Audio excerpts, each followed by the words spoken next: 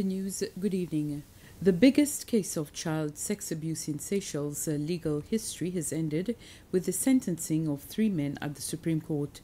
The defendants, who included a police officer, admitted 26 charges of abusing 75 children over 5 years, but the court believes there could be up to 200 young victims in all, with other perpetrators still at large. Lifting a reporting ban on the case, the Chief Justice said it was a depressing reminder of the dangers children faced online. They were groomed on Facebook. 75 young girls aged 12 to 18 lured into a trap. They were blackmailed with intimate photos, threatened with public shaming, then raped.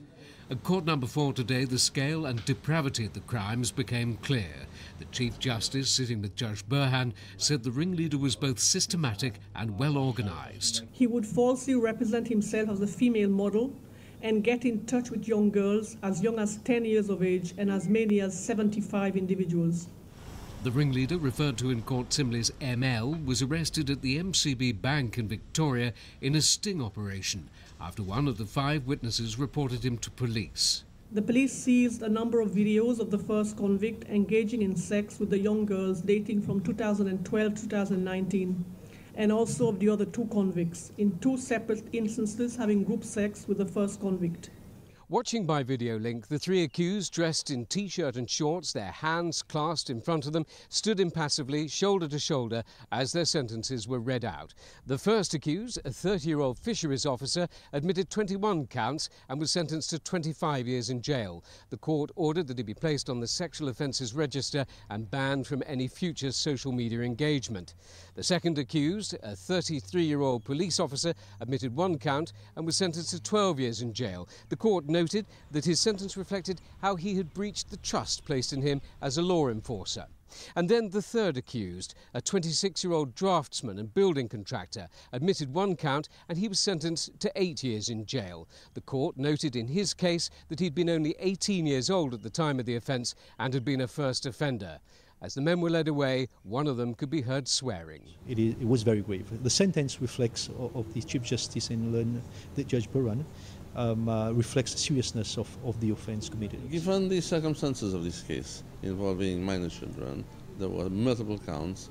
I don't personally believe it was harsh and excessive, yes.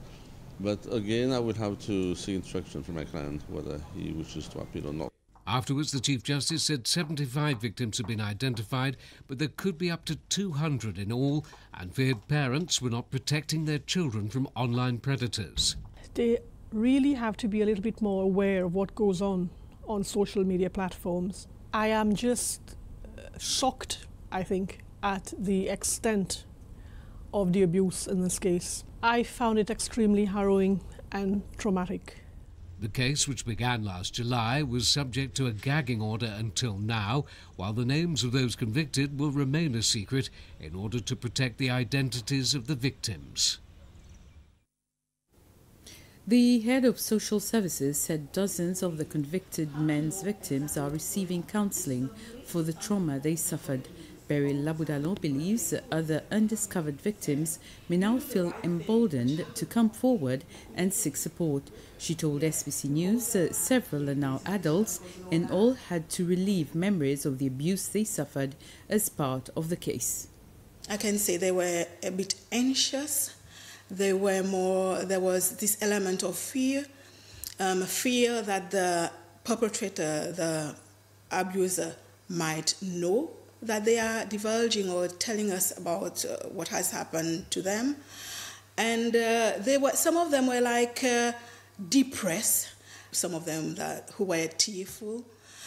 Some took time to open up, to talk about what has happened.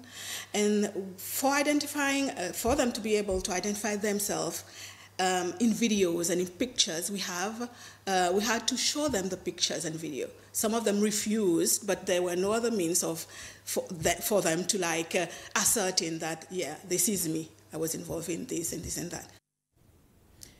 The police say that they are not accepting fully the recommendations made by the Commission of Inquiry into the incident involving the leader of the opposition, Wavell Ramkalawan. In the incident, his luggage was searched by officers of the ANB of the police force on the 8th of February, upon his arrival at the Seychelles International Airport from an official mission. Frank Elizabeth, the lawyer representing the police force, said in a press conference today that the decision of Judge Fiona Robinson, who was heading the commission, sends a wrong message when she declared that the search of Mr. Ramkalawan's luggage was unlawful because the ANB officer did not satisfy the test of reasonable grounds for suspicion before the search. This even if Mr. Ramkalawan had instigated himself that the search be done. Mr. Elizabeth said that the police is taking the matter to court for a judicial review. Overall, we agree, for the most part, with the investigation and the recommendations. However, there is one recommendation which we totally disagree with the judge, and after consultation with the Commissioner of Police and other interested parties, we have decided that it is in the best interest of the country, in the best interest of the law, that we take this matter to court, because it is not clear from what Judge Robinson has stated whether the police still has a right or the power to search on a person when the person gives his consent for the search to be carried out. Because according to her, in the circumstances under which Mr. Ramkalawan was searched, even though he did consent to the search, Judge Robinson said the search was still unlawful. So we want to take this matter to the Supreme Court for judicial review, and we will argue Article 20 of the Constitution when we go to the Supreme Court, and depending on the outcome of the case before the court, we will then decide whether or not to comply with the recommendation of Judge Robinson. It gives a wrong impression, in my opinion, to the public, because as you can imagine, there are a lot of people out there thinking now, because of this recommendation, that the police or the ANB officers will no longer be able to search on people either at the airport, at the point of entry, or on the public road. Let me hasten to add that this is not a court case. It is not a precedent. It is a commission of inquiry. In my view, it would have no impact whatsoever legally, because it is not a court case. The governor of the central bank, Caroline Abel, says that the central bank is still on the right track in attaining its objective to ensure that the international foreign exchange reserve, that currently stands at $588 million, can support the country for the next 18 months and beyond if possible. Governor Abel says the central bank has been able to save $1 million from the 10 it had planned to inject into the market. The commercial banks have received some foreign exchange inflows from their clients, and the government has also received a line of credit of $6.9 million from the World Bank, which has improved its reserves. She says, however, CEPEC is seeking some $3.7 million to buy fuel, whilst STC is asking $1.3 million per month and $4.3 million to create a 6-month food stock. She says, however, discussions are ongoing with the two entities. We did the auction for the 10 million that the bank had approved, and we managed to sell 9 out of the 10 million, which for us is a good thing in light that we could save 1 million that return to the reserve, so that we can continuously assist the market as we go along. And secondly, we have also seen an important change in the exchange rate, and we are cognizant of the impact that this will have on inflation, and we continue to monitor that, and we are conscious of the consequences on imported goods coming in the future. But the message that central bank wants to continuously emphasize is for the whole economy to relook at its consumption. Let's try to minimize that in the coming months so that we can stretch the extent that we can use the reserves such that at the point that the economy restarts again. The CEO of CPEC has said that in spite of a reduction in the production of crude oil internationally, the major factor affecting Seychelles is the increase in the rate of foreign exchange. He was speaking after President Danifort had met with senior management of the company. Mr. Conrad Benoît said that this would result in an increase of about 3 rupees in the price of fuel at petrol stations in the coming 1 or 2 months. It will definitely affect Seychelles because this is a market-driven platform which is obviously initiated on a daily basis where we negotiate with our suppliers, and we are already seeing an indication that the forward purchase is going to go up over and above what we're currently purchasing.